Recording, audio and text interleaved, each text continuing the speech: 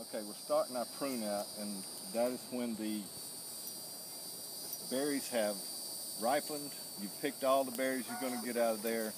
Immediately, I'm starting to prune out. And so I'm looking for last year's vines, the ones that had some fruit on it. And you can tell because of the little blossoms and things. And I'm following that down, and I'm cutting off little sections as I go, so that I'm not disturbing this year's growth.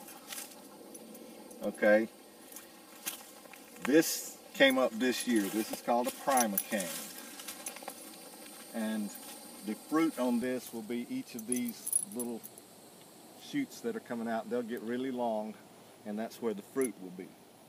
And so you're cutting back all the competition to this new plant right after it fruits, and then get rid of the excess away from your garden.